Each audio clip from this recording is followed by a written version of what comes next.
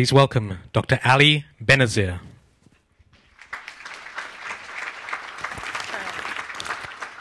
Good evening. My talk is entitled, Awaken Your Inner Creative Genius. And I'm here to provide you with a few simple and highly effective tools to boost your creativity in the space of the 17 minutes and 30 seconds I have left. So in order to do this, we're going to have a little fun. Underneath your chairs, please find pen and paper, unless you already have the index cards on you. We're going to do a little test. I'm going to give you the name of an object. You have 90 seconds to write down as many uses as you can think of for this object as possible. Now, these could be normal uses. They could be outlandish, crazy uses. It doesn't matter. Just get the idea down, okay? So you have 90 seconds. Jot down as many possible uses for the item as you can think of. Everybody have a pen? House lights, yes, actually, could we have the house lights up all the way? So I can see your lovely mugs. Fantastic. All right, can you see your paper? Yes. You have pen? Yes. Are you ready? Yes.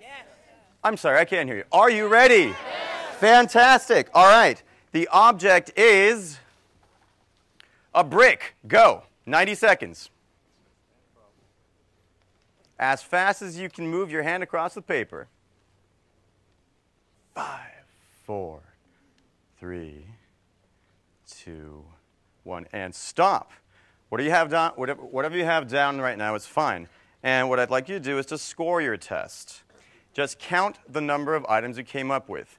Doesn't matter how crazy they are, just write them down. And have that score ready. Because what we're going to do is we're going to take the test again at the end of the talk.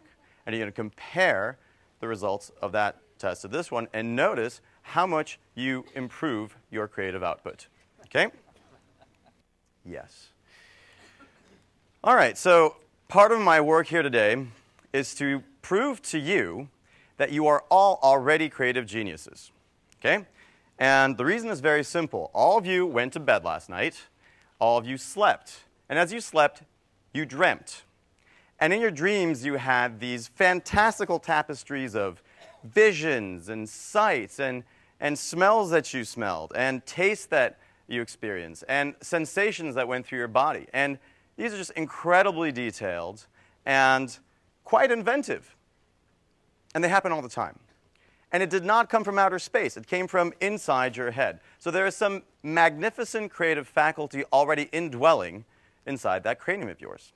So it's merely a matter of bringing that out in broad daylight, harnessing it towards something that you want to accomplish. Say, solve problems, which most of you do during the course of a day. So let's see what we got here. So there are many ways of boosting creativity, and there is the way preferred by the world record holder for the number of patents. That would be Dr. Yoshiro Nakamatsu of Japan. He has 3,200 plus patents to his name, and his method's really quite simple, the oldest trick in the book. He puts on his bathing suit, goes to his swimming pool, holds his breath, goes underwater, and scribbles like mad on a plexiglass tablet. Not making this up, okay? That's way too simple. I mean, come on. Anybody come up with that? So something perhaps a little more practical that all of you can use, I'm going to present to you today. So I'm going to give you 3 ideas. One is to basically have the instruments of capturing your own native creativity. The second is to generate more ideas through various suggestions I'm going to give you. And the third is to kind of put yourself in an optimized creative state. Okay? So let's see what we got here. So the idea is that when you sleep, you have these fantastical dreams. And these are dream paintings by Carl Jung. They are in his new book, The Red Book. The book has been suppressed for the past 80 years by the Jung family, but now finally they have been set free and allowed to come out into the world for you to benefit from and also release your creative faculties. Okay? And what I want you to think about is, first of all, modeling excellence. Okay? So the idea is that in order to accomplish something, one easy way of doing that is to put yourself in the state of mind of somebody who already is very good at that, okay? So you guys may have seen T-shirts to that effect. I prefer the T-shirt that says, "What would Leonardo do?" Right? Because to me, Leonardo exemplifies incredible creativity across all these different disciplines, right? So say, you imagine that you're looking through the eyes of Leonardo, right? So you take you, right? And you imagine Leonardo's head suddenly transplant onto your head, right? And it looks something like that. And then you can look through the eyes of Leonardo and imagine, okay, wow, that's a very interesting world that I'm looking at, and perhaps take on some of those behaviors. Okay, so that's modeling. And the thing is, in your sleep, you become tremendously creative. And as I showed you those dream images from Jung, and these are all things that he came up with as he was asleep, and he jotted them down afterwards. There's also the region right before you fall asleep and the time right as you're waking up when you're kind of groggy. And those are called the hypnagogic state and the hypnopompic state. And you tend to hallucinate in those states. These are good hallucinations, okay? And you're very inventive in those states, so why not capture the value of those states as well, okay? And what I encourage you to do is to always have some kind of mechanism of capture for your native creative states. So great things that have come out of the hypnagogic and hypnopompic states are, for example, the structure of benzene. August Kekulé, legend goes that he was in a hypnagogic state when he came up with that. Also, Carl Friedrich Gauss, when he was 19 years old, apparently he came up with the theorem for constructing a 17-sided regular polygon as he was in his hypnagogic state.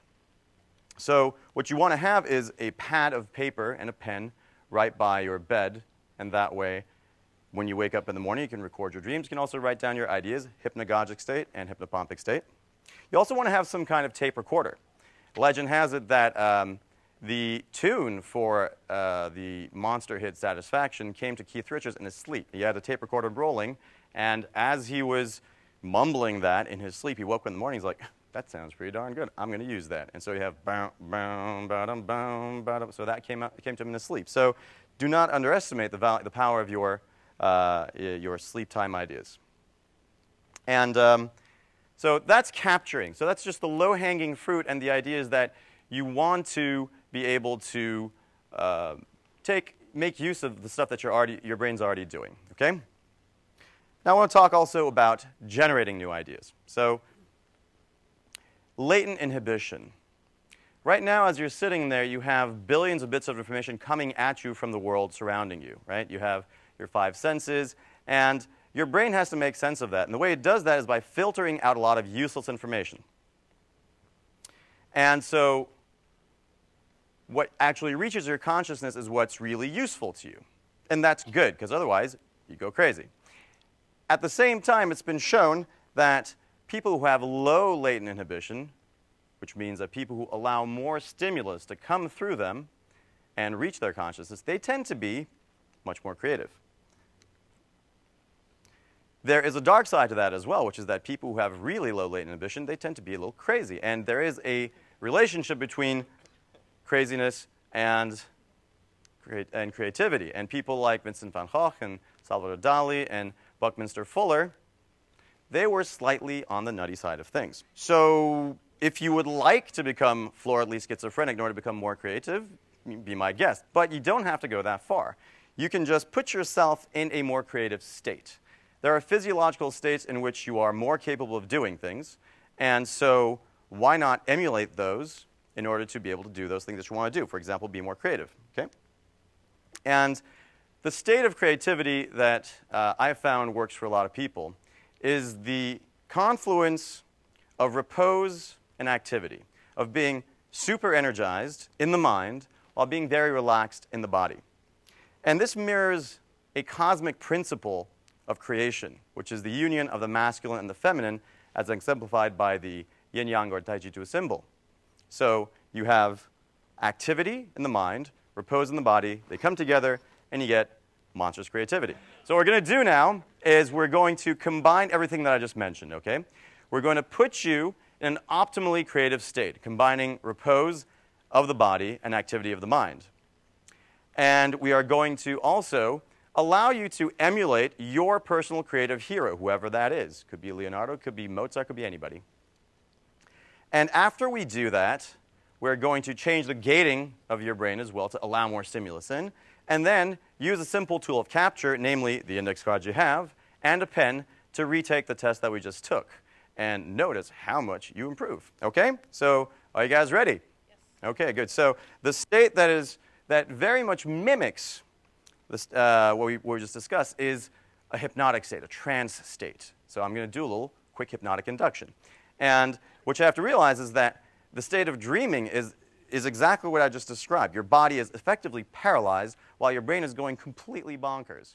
If you put an EEG on somebody who's dreaming, the EEG is way off the scale. Okay, so we're going to mimic that right here in, well, sort of broad daylight. So I invite you to take a deep breath and close your eyes. Make yourself nice and comfortable. Uncross your legs. Settle into your seats. And with each deep breath that you take in, allow positive energy and relaxation to move through your body. And with each deep exhalation, allow any remaining tension or discomfort to just flow out of your body. Come from the relaxation in, any remaining discomfort or tension out. And as you do that, you can imagine a wave of relaxation moving on down your body from the top of your head. It's like a warm ocean wave starting with your scalp, moving on down to the muscles of your neck and face. And with each part of your body that this wave touches, that part can just let go and relax completely. As you keep on doing that, just move on down to the muscles of your shoulders and neck, upper torso, lower torso, the muscles of your buttocks and legs. Just let go completely, all the way down to the very tips of your toes.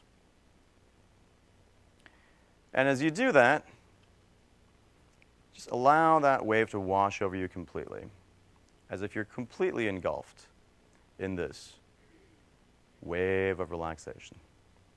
And in this state of deep relaxation, it's very easy to visualize your creative hero. And notice what this person looks like. The particular way this person walks, the way this person talks, and most important, the way this person feels on the inside. And the way you can feel this person think as well. And continue to do that. And as you do that, just imagine the head of that person, just like the head of Leonardo I just showed you. So just float up into the air and come straight down onto your head. So you're looking out through his eyes, or her eyes, and looking at the world, witnessing it as if you are that creative person. And maybe even feel the rush of ideas coming through you. As you become aware of the sensation of your feet on the ground, and your buttocks on the chair, your back on the chair, the particular temperature of the room can now come to your attention.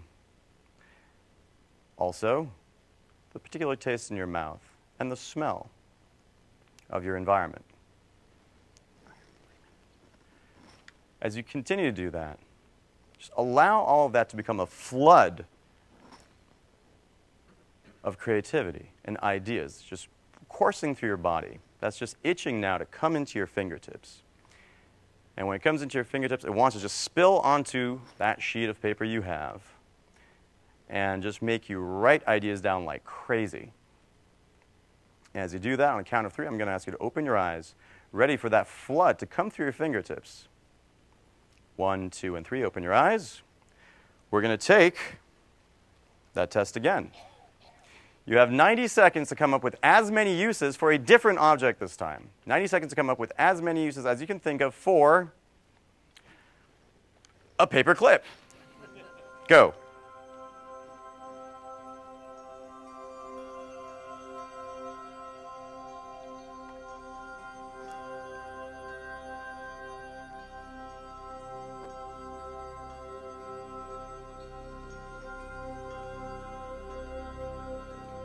Keep your hands moving. Just keep on writing.